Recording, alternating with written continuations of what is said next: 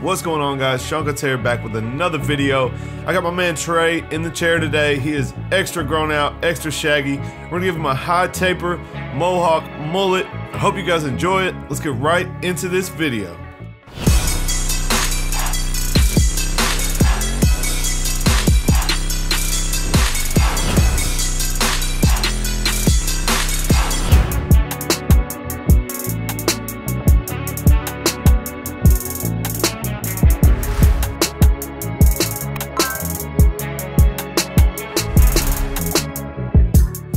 Alright, we're going to jump right in with the number 4. We're going to cut the side of the head down. Basically, we want to blend into the top and blend into the back. We are not going to touch the back.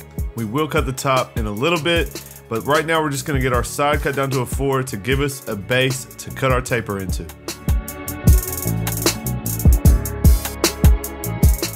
Now our first guideline is going to be made with the Andis Slimline Pro. We're just going to punch it in. I'm going from the top of the ear to the top of the C cup. We'll go ahead and bald out everything underneath, come in with our shaver, get it down to skin, and then we're going to fade the beard in real quick while we are here before we start our taper. And last time, guys, I faded his beard a little bit lower. You guys know my style if you watch my channel. I really like this disconnect between the taper and the beard. So this time he asked that I fade it a little bit higher so you guys can tell I left myself a little more room, and we're only going to fade the beard in the ear area.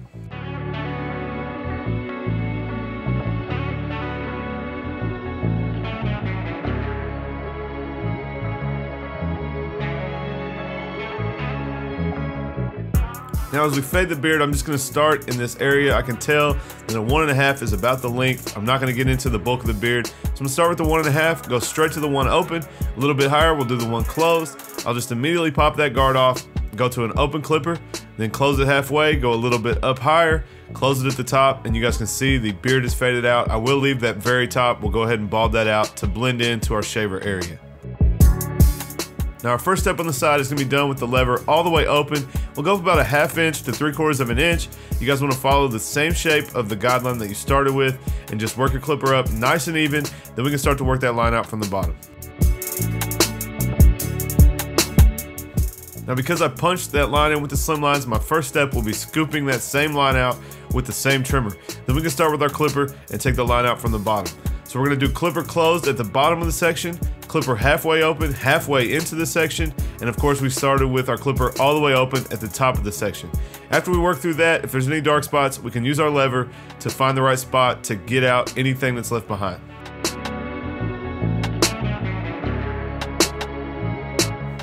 For our next section, we're going to go in with the 1 guard all the way open, and we'll go up another 1/2 inch to 3/4 of an inch. Guys, when you're doing your steps, you just need to see how much room you have to work with.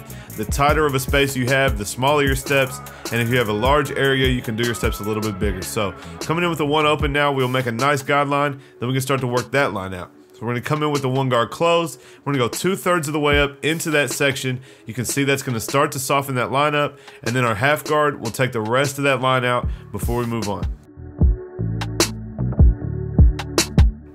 Now we'll come in with our 1/2 guard halfway open, and if you guys haven't seen my channel before, I like to call this the magic eraser. We're just gonna basically rub it through that last little hint of a line that's left between the 2 sections, and it should take out anything that's left behind. Now we're gonna move on to a 2. This is a 2 guard all the way closed, and we're just gonna flick up into the 4 that we started with. You guys see I went ahead and moved on. I'm gonna go ahead and work my way up, and as we move our way back down, we will polish up this fade, so I'm not gonna spend too much time going through my initial steps. So the 2 guard should blend pretty closely into the 4. If you need, you can go get your 3 guard out and get anything out that's left between the 2 and the 4. But after we get done with the 2, we will come in with our 1.5, and it should take out this last little line between the 1 and the 2.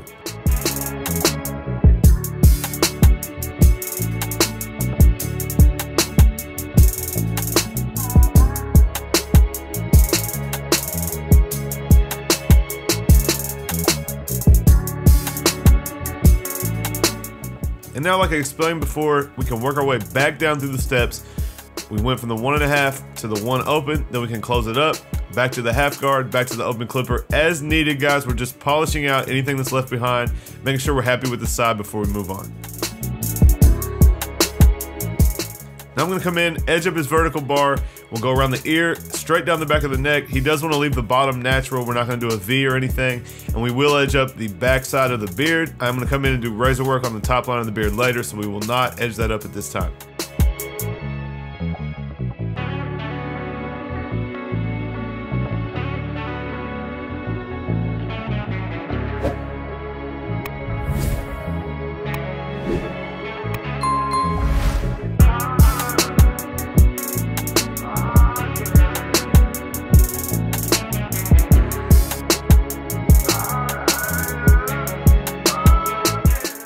guys, now we're gonna move on to the other side. Same exact steps as the first side. I'm gonna time lapse this. You guys just follow along with the color guide in the bottom corner. I wanna tell you guys real quick, I hope I can give you some inspiration.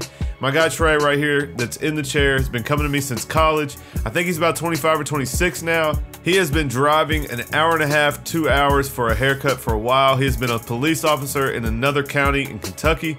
And without getting too much into it, guys, I know there's a lot of different point of views on this, but you know, it's a tough time to be a police officer right now. So he made the decision to try something else, kind of going against what everybody thought. You know, his family and a lot of people thought he was really doing great, and that's what he went to college for. And you guys know, I'm always preaching, you know, if you feel like you need to better your life, if you want to go out and try something new, if you want to go to barber school and you're 35 years old, whatever it is, go do it. You know, you only have one shot at this.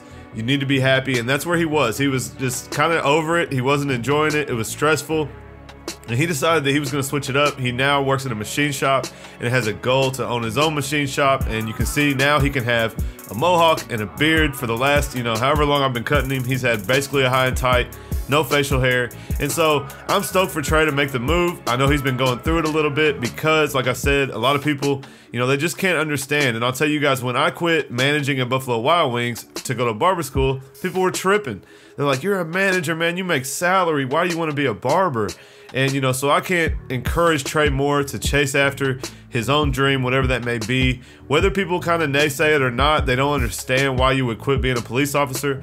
But I just want to encourage him, and I want to encourage you guys that if you're in that spot, it's never too late to chase after something different, to switch careers.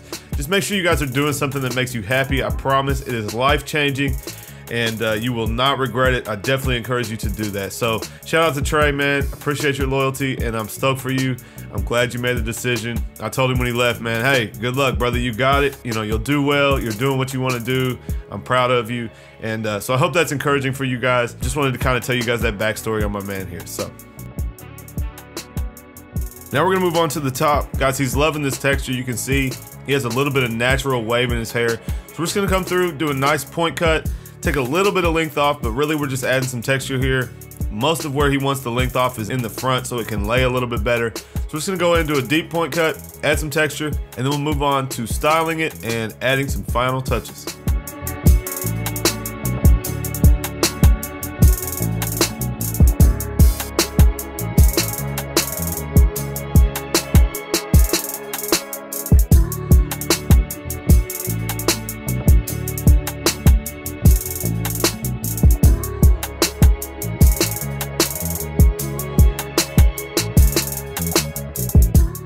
Now I'm just gonna comb his fringe down, guys. We're just take a little bit off, kind of make it nice and neat. Obviously, he's not gonna wear it straight down the front, but you guys can see where it's extra long.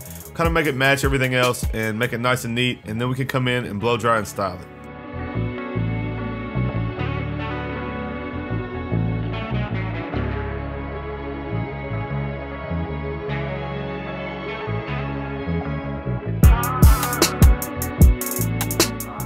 Now I'm gonna come in with my Dyson, using the diffuser, using my fingers to kind of scrunch the hair. I'm just gonna try to bring out that natural curl, guys. When I wet it and comb it out to cut it with shears, you do kind of take away some of that curl. So you guys want to come in with your Dyson. The diffuser is gonna evenly distribute the heat. Your fingers will kind of scrunch it up and bring that texture back out. Kind of treat it like a curl sponge, guys. So, you know, just bring the texture back out. Then we can put some product in it, move on to some color enhancement and some razor work.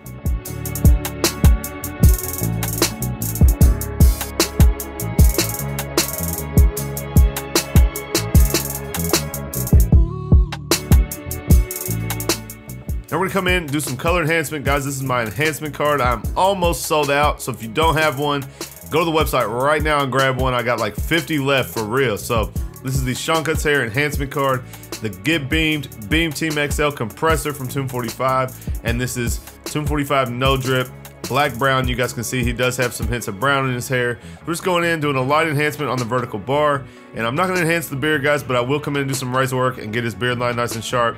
You can see he does not have any problem with having a nice full beard. So we will come in and get that nice and sharp, and you guys can check out the finished product.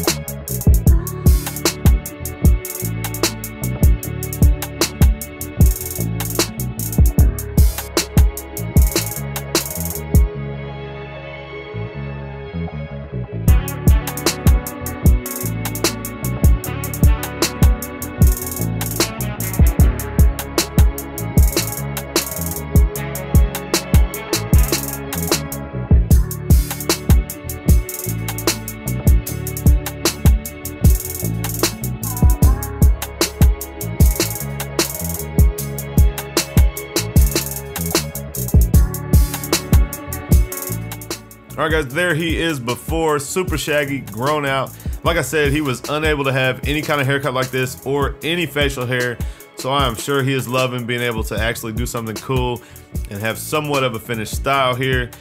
And guys, there's the end result. High taper, Mohawk mullet, whatever you want to call it. We did some razor work, some enhancements on the vertical bars. I hope you guys enjoy this content. Please leave me a comment down below and let me know what you think. Smash that thumbs up if you liked the video. Make sure you guys subscribe. I drop a couple videos a week. I got some more tool unboxings coming soon. I appreciate you guys watching so much, and I'll catch you next time.